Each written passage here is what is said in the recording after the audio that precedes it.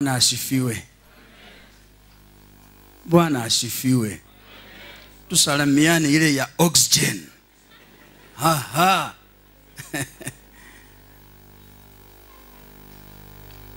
I count it a great honor to stand before you, because I've never done it on a Sunday. Probably I've stood before you on some other day, but not on Sunday. So for me, it's a great honor. Thank you, Bishop, for giving me access to the pulpit. Thank you, Pastor Alice, and the entire leadership. I don't take it for granted. Thank you, men. It's men who imagined I have something to share.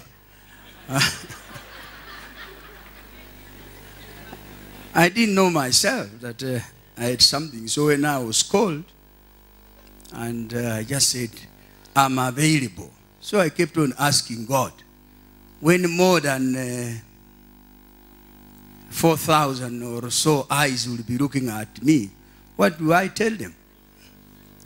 So thank you, men, under the leadership of Ken Chitala. I think I want also to remember that I belong to a family. I think they are seated in our county. You know, our county is that side. Our county. I think they're led by Ross and the team. The team must be around. So if we can be upstanding, please, so that you are seen, just in case I'm given other members of the family. Oh yeah. Okay. You can see that is my family, led by Ross Kuku, and then Roy on the last. In the middle is Ian, and then Amy. Of course, Job must have gone to Sunday school. Thank you very much. You've been an encouragement to me. Let's appreciate them, please.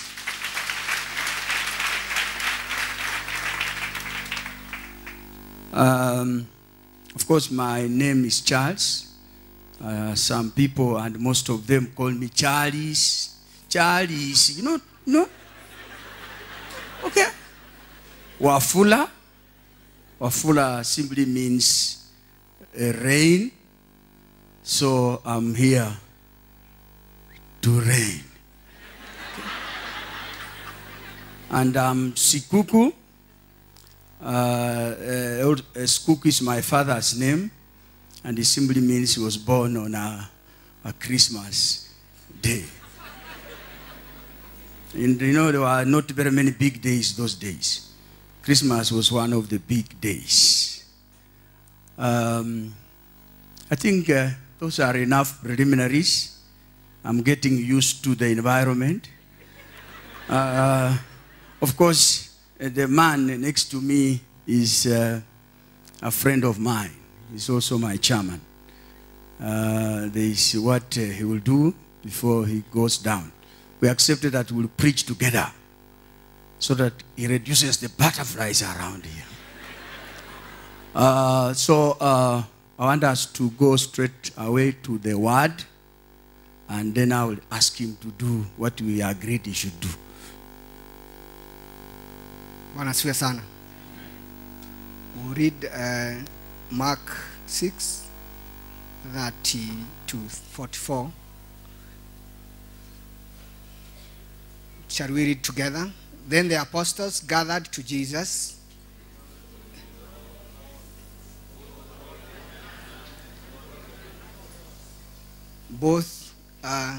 Let's go again. Then the apostles gathered together to Jesus and told him all things, both what they had done and what they had taught. And he said to them, come aside by yourself to a deserted place, and let's walk well. For there were many coming and going, and they did not even have time to eat. So they departed to a deserted place in the boat by themselves. But the multitude saw them departing and many knew him and landed there on foot from all the cities. They arrived before them and came together to him. And Jesus, when he came out, saw a great multitude and was moved with compassion for them, because they were like sheep not having a shepherd. So he began to teach them many things. When the day was now fast spent, his disciples came to him and said, "This is a deserted place, and already the hour is late. Set them away, that they may go into the surrounding country and villages and buy themselves bread," for they were nothing to eat. But he answered and said to them, "You give them something to eat."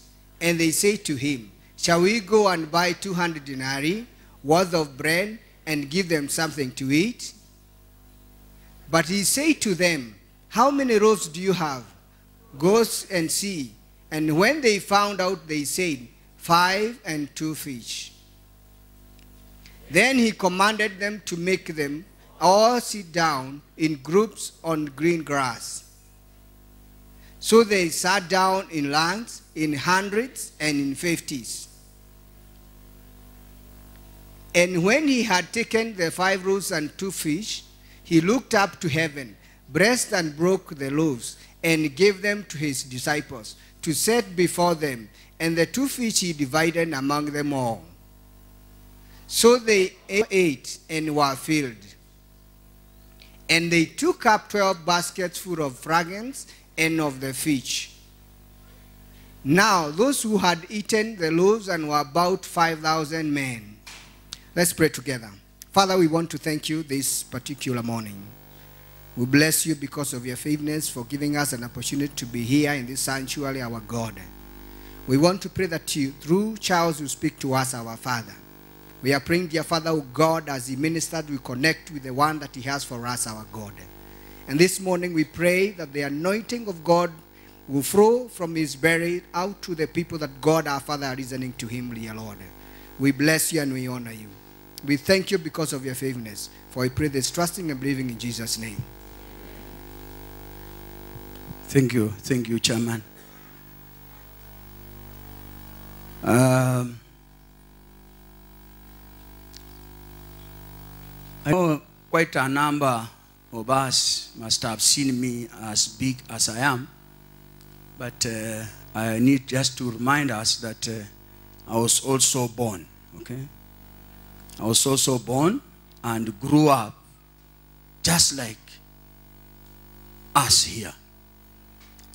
And I also went to school like us who went and some who are still going. When I had finished my A-level, that is 1984, so I want you to understand why I stood when the bishop asked that those who are above 50. So in 1984, I had finished my A-level, and I realized I needed to put up what most put up, even much earlier. So I put up a Simba, a house, okay, where I could call my own. And this house was made of mud and grass. It was a 2-roomed house. 2-roomed house. So when in 1989, I married the beautiful lady Rose, that was the house she found. That was the house. And when, as our tradition demands, when a lady comes, that is the house she's in temporarily. That's not her house. So we put up another together so that it becomes hers. This time, it was still a 2-roomed house with a matope wall, but we put iron sheets. What an improvement.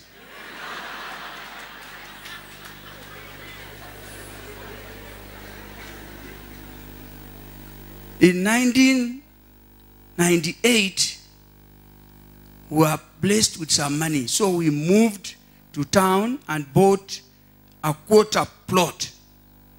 And that is Kandui. A few of you have come there. But this time, we were still moving up. Now we changed the walling to what we call a permanent house. And it was in brick. So we did the walling, the roofing, and then we put the doors and the windows. But we could not do finishing. And that we ended in 2001. Follow that story.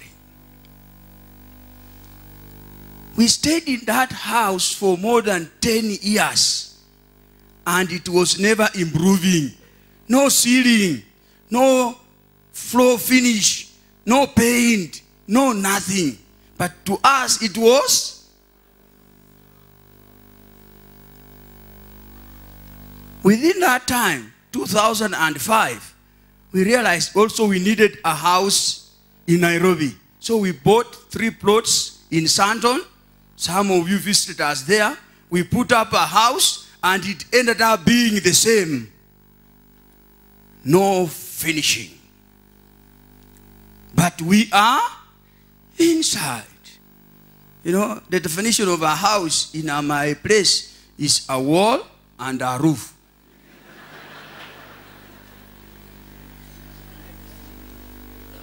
Sometime, my sister got a revelation, the one I follow. Then she said, we need to put up a house for our parents, a better house for our parents. Then I wondered why she shared with me. I realized she was sharing with me so that I ran with the vision and deliver it.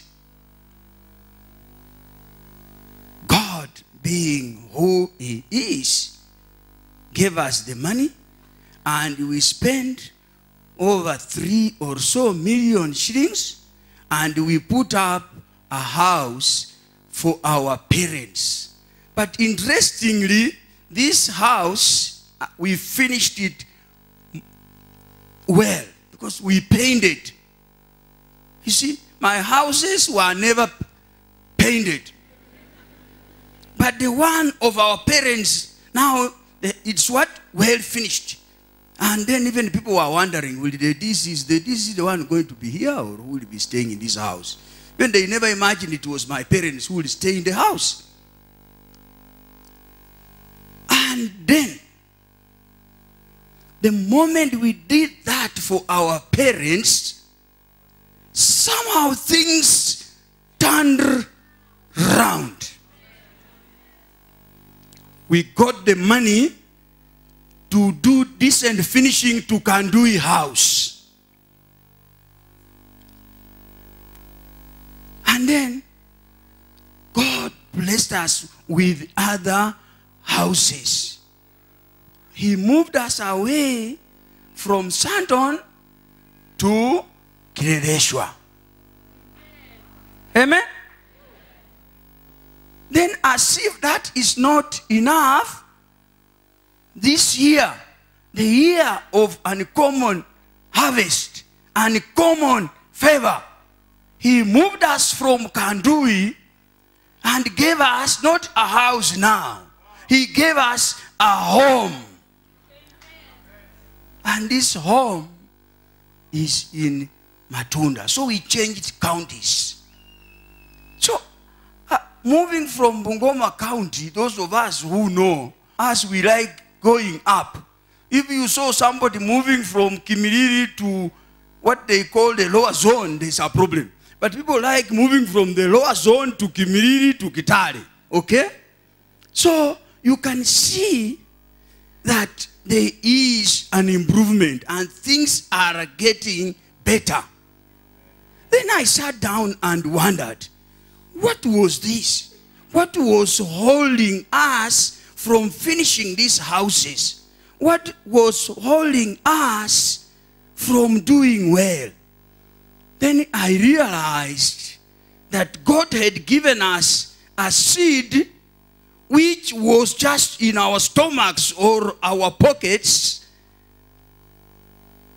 and that seed needed to come out as we honor our parents.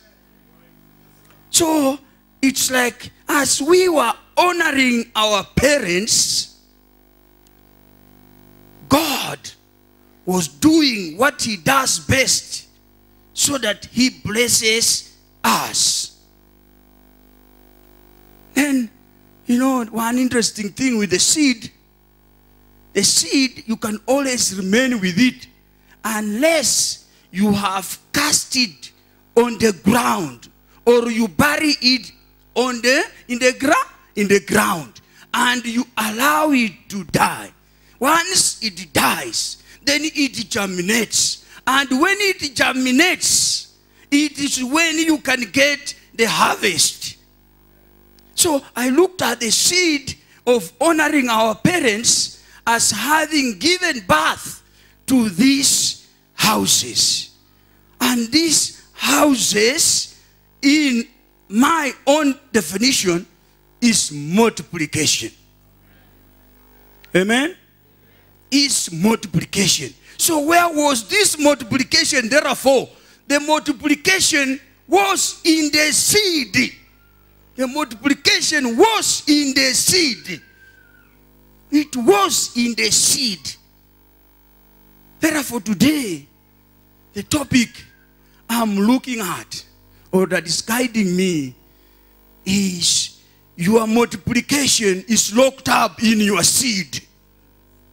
Your multiplication is locked up in your... So I came that God may use me so that we unlock this seed.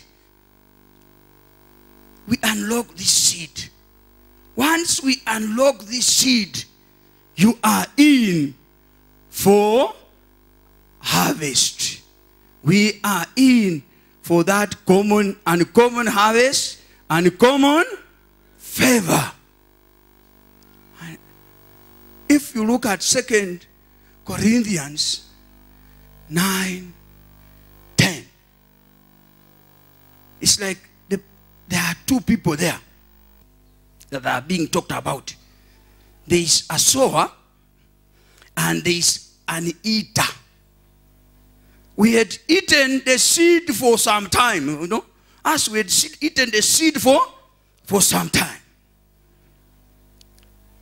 But when we got revelation, like I know some of you are also going to get revelation, so that the seeds you have been eating, you will cast them on the ground and you are in for it.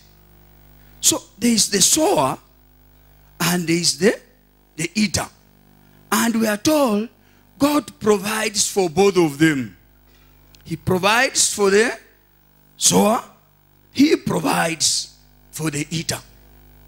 But interestingly, as it moves on, within that context, the focus changes to the sower. And Paul says that God who supplies the seed will always ensure you have enough seeds to sow. And God who supplies and watches over as it grows will give you plenty of the harvest. Plenty of the harvest. But I don't know what happens with the eater. I don't know. I would not want to go into that one. But I imagine the eater, you just eat and you get it?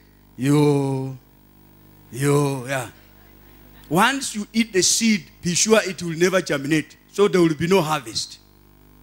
There will be no what? Harvest. One may sit around and say, probably my parents have a good house. So, unlike you, there's no house to put up. Who knows? Probably your parent now requires better beddings. He requires what? They require better beddings. Or even if it's one. Or even if you don't, I later on realized that there's nobody who doesn't have parents. Even that one who lost. They are those you look up to as parents. So everyone has parents. So I wanted also to demystify that. That everyone has parents. So there is something you can actually do to your parents. And that will be your seed. Those who are married, probably one is unfaithful.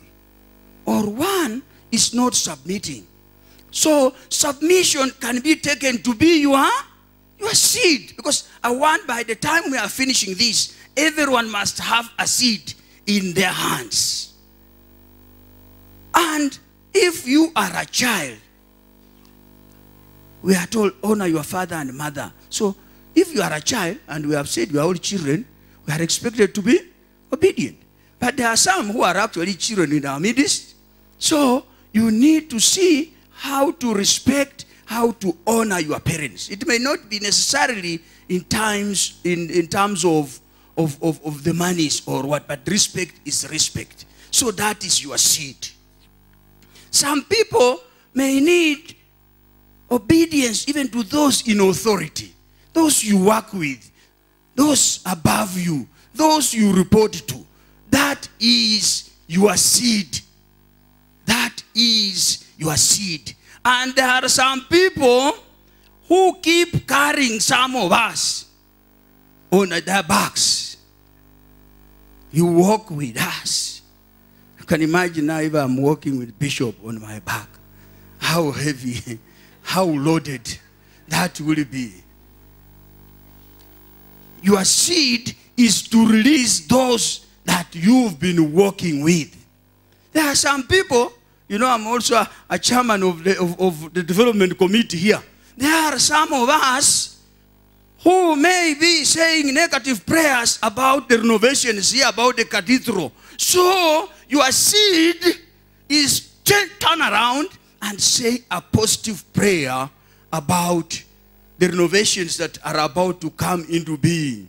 The cathedral that is about to come into being. And that will be your seed today. That will be your seed. Your seed. Because without the seed, there is no. And the seed, as the Bible says in John 12:23, Jesus was speaking at one time. 12:24, sorry. Jesus was speaking and he said, unless a grain of wheat falls on the ground and dies, it remains only a single seed. But if it dies, it produces many. It produces many. Of course, you can say, at that time Jesus was referring to himself.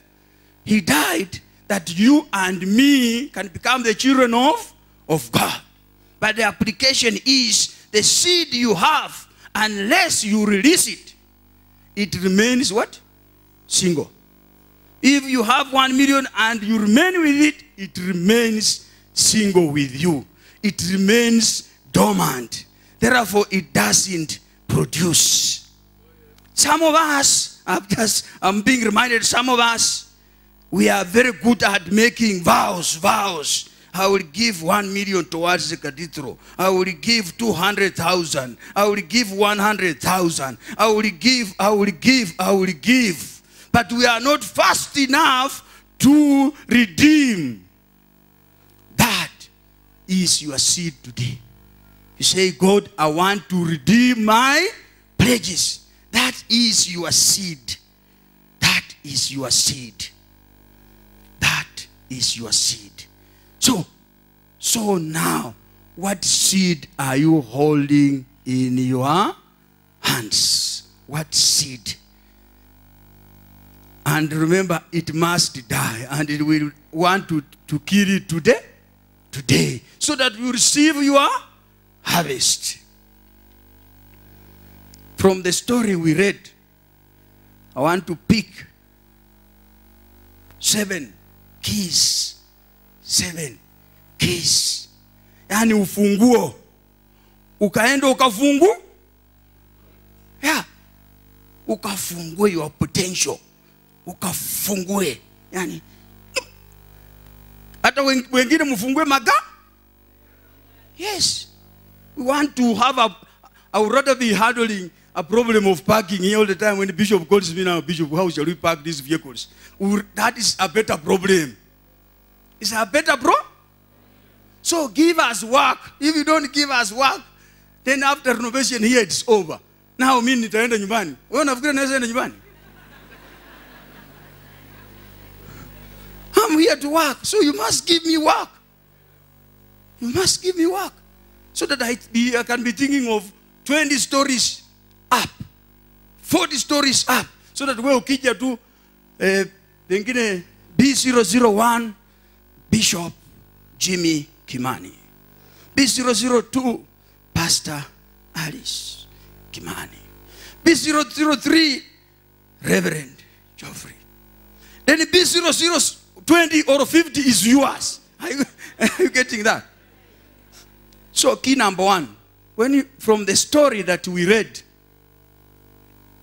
when Jesus was now about to see how the people can be fed,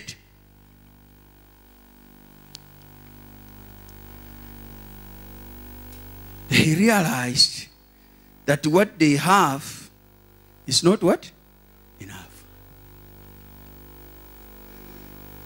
So, for you to multiply or for you to receive multiplication, you cannot just sit and close your eyes to the problem you are having. You can never. If somebody is sick, that is it. You must know somebody is sick in this place. If somebody doesn't have a job, you must know it. You must just be aware. You must face reality. You cannot pretend. So I call that reality awareness key. You must know. Like Bishop, when he's thinking of renovating this, probably he may require 30 million or 20 million. He cannot pretend and say, oh, he must just say, I require 20 million, and he works towards the 20 million. When we'll be moving to the cathedral, probably when we will be finishing, he may require 1 billion. So Bishop, that is the reality. You cannot sit down and say, oh, no, you don't. No, that is what? Reality. That is reality. And it is reality which presents itself as a challenge that is actually an environment for miracles or an environment for multiplication. It is that reality. Like in the case of the widow of Seraphat. Si alijua kuna njaa. Alikana kuna njaa kweli. So lazima ujue kwangu mimi nina njaa. Mimi sina mume. Mimi sina mke. Mimi sina kazi. Okay? Lazima ujue ya kwamba in our house the wife sleeps in a different bedroom. Okay? And the husband also sleeps in a different bedroom. Are you getting that? Or even if they slept on the same bed, one faces on the north and another one on the south. That is what? A reality. That is a reality. Like the story we read, of course, the issue of Nani, and they had only little provisions. So there was scarcity. So, I pose a question. Is there a challenging situation in your life? In your marriage? In your family? Even in your health? In your ministry? In your workplace? And even I also ask, is there a challenging situation we have in this country? That is an environment for a miracle. And that means if as many of us as we are, if we have a challenge, then we are candidates for miracles, or we are candidates for multiplication. And once you have determined that, don't also shut in. Najua kuna watu wengine wanapotembea unakutana na wao pesa shida zinajiandikanga tu kwa uso. Ukikutana na yeye tu ni shida tu. Bishop, if I met you and I just looked at you and said, you see, I own this 1 billion problem, then I will duck. Keep it, sir, somewhere. And the next key is, what is the big picture? So the big picture key. The big picture. Yani, if you look at the whole thing, is put yourself in the shoes of God. How is he looking at that problem of yours? The big picture. What will God do in your problem? Okay? What will God do in your problem? And when you are doing that, you are tying it together with the kingdom need. No need can ever be made unless it's tied to the kingdom need. No need can be made unless it's tied to the kingdom need. Like in the case that we read, probably before we go there, the issue of the widow of Zarephath, we see her, she's picking a few sticks so that she goes and cooks and then dies. Then the man of God comes and tells her, wewe nitengenezee kidogo sana, then after hiyo kidogo ndio wewe uchitengenezee wengine. When God is coming in this situation, he's not coming in because of the widow of Zarephath.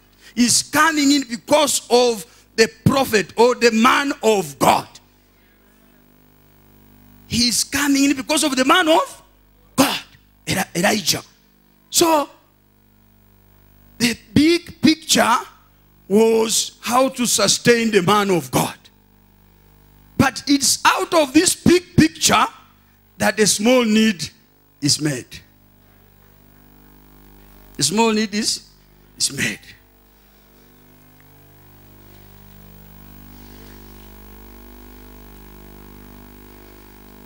So the most important thing is how to tie it up to the kingdom need. The third key, acknowledgement key. Acknowledgement key. At the end of the day, there is always something you have. Okay? Hakuna mtu mwenye hana kitu. Tusiwe watu wenye tunakaanga tu hatuna vitu. Tuna kitu. Hata kama sahi tuseme sina kitu kingine, I have a voice and I've been given a chance to preach. Anything else, wachana naye. Lazima uwe na watu Mungu anafanyanga miujiza kupitia kwa kitu. Anafanyia muujiza kupitia kwa kitu. Kwa hivyo, don't undermine what you have. Come on, like the way when Bishop called us here, and you had only 100 shillings. Put it in an envelope, and walk majestically, and come and put it. Others will be coming with 100,000, others with 20,000, others with 1 million, but wewe una keep. Correct. And remember, like in the case of Moses, what did he have? A staff. So don't just all the time see something in your hand to be money. It can also be a staff. It can also be your time. Kama unahitaji mtu wa kuchimba mtaro hapa, wewe kujo uchimbe. Kama unataka kupangusha mtaro hapa, wewe ndio huko naye kujo upangushe benches. That is what you have. That is what you have. So you must acknowledge what you have. Number 4. Faith key. Yani ufunguo wa imani. This is the one I like most. Yani imani. Hey. You know, I was trying to look at the Reverend as we were praying for them with Pastor Ann. And I looked at them. And I looked at them. I said, what What do these people have? Ngoja sasa tutafika hapo. In other words, faith is you must just believe something is going to happen. Just believe that something is going to happen. Don't care where your wife is going to come from. Believe that your wife is come. Your husband is come. Your healing is come. Your promotion is come.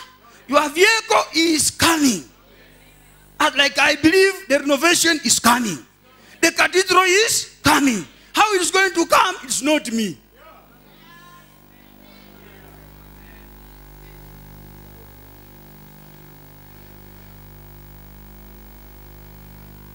You know? And you see, like, when in this case of Jesus, he tells people, after knowing what they have, he tells them, panga watu wakae sawasawa. 50, 100. Wakae sawasawa. Yani wanapokaa wanatarajia muji. So I want to see people who are seated here wakitarajia muji. Because correct. Wanakitu.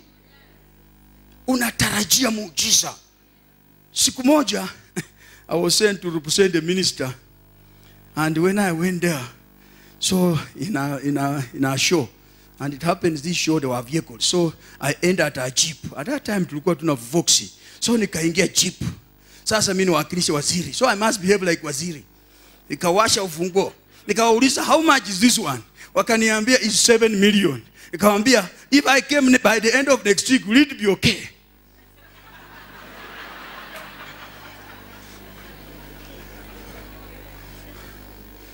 The other day, my daughter was reminding me about the jeep, so I laughed. So you must anticipate.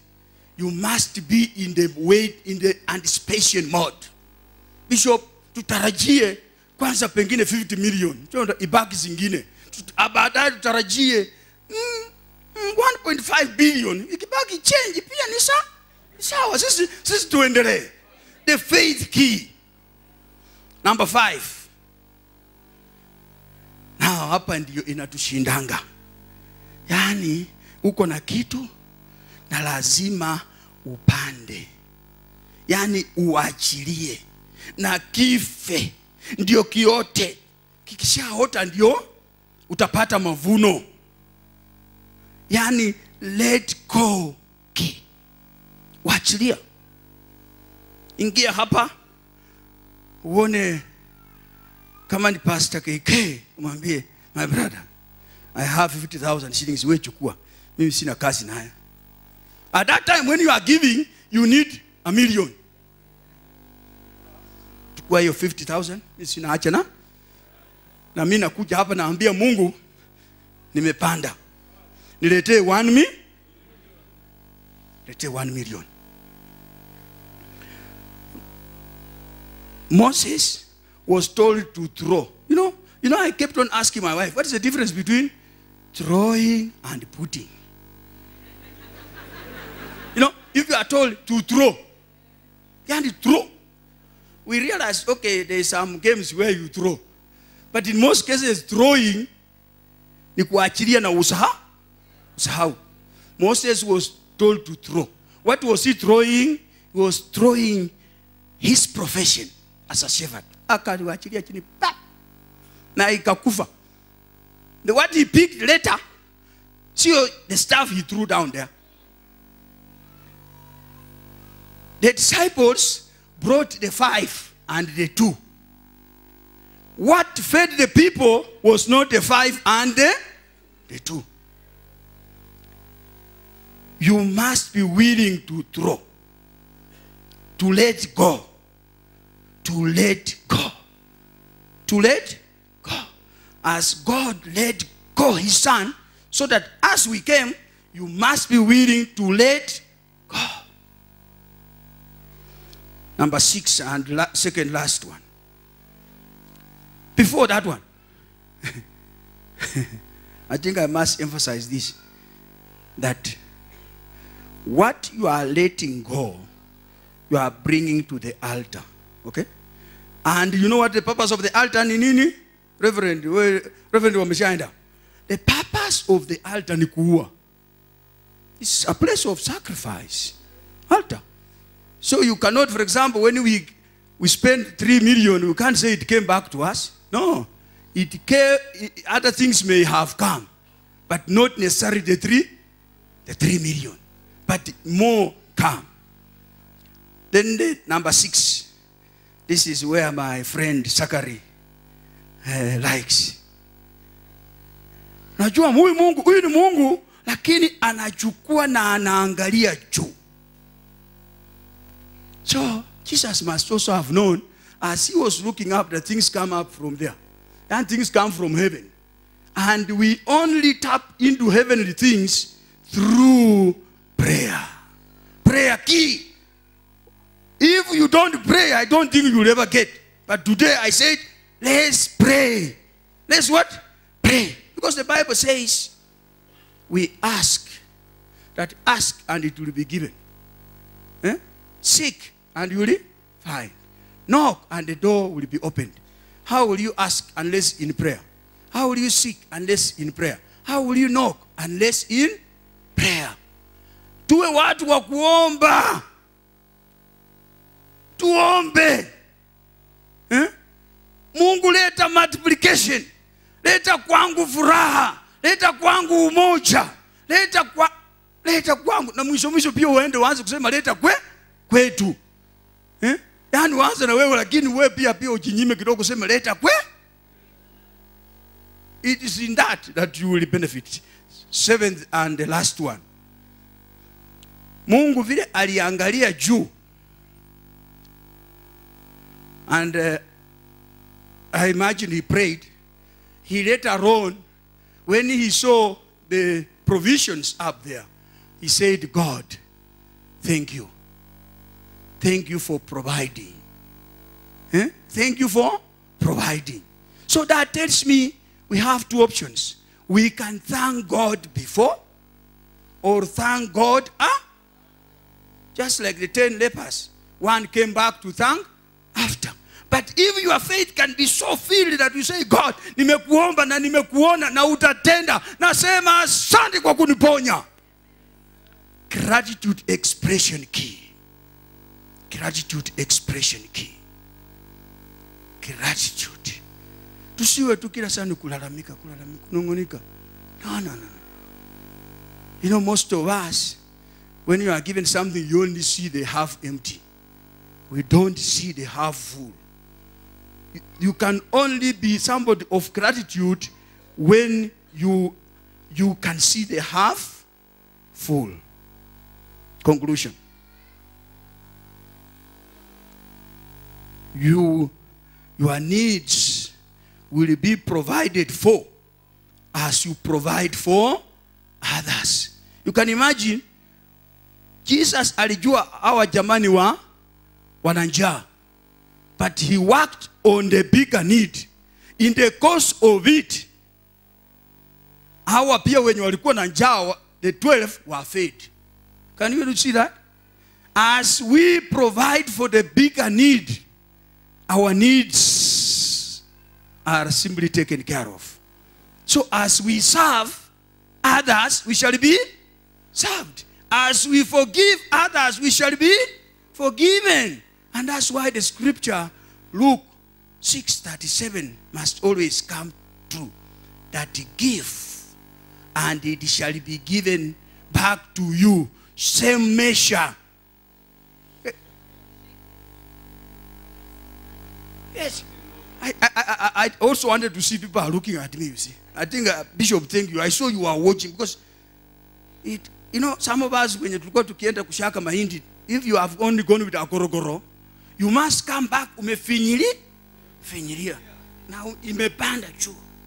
Sasa mama akikuona anajua tu huyu alifanya kazi mzuri. So it's my prayer.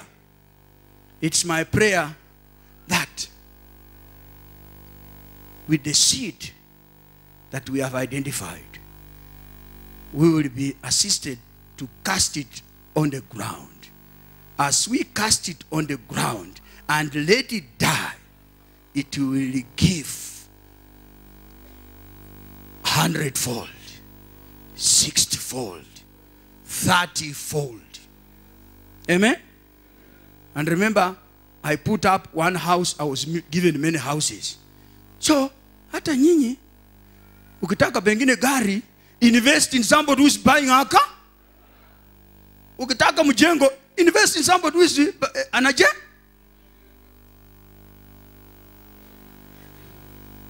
With that, I say thank you for your precious opportunity.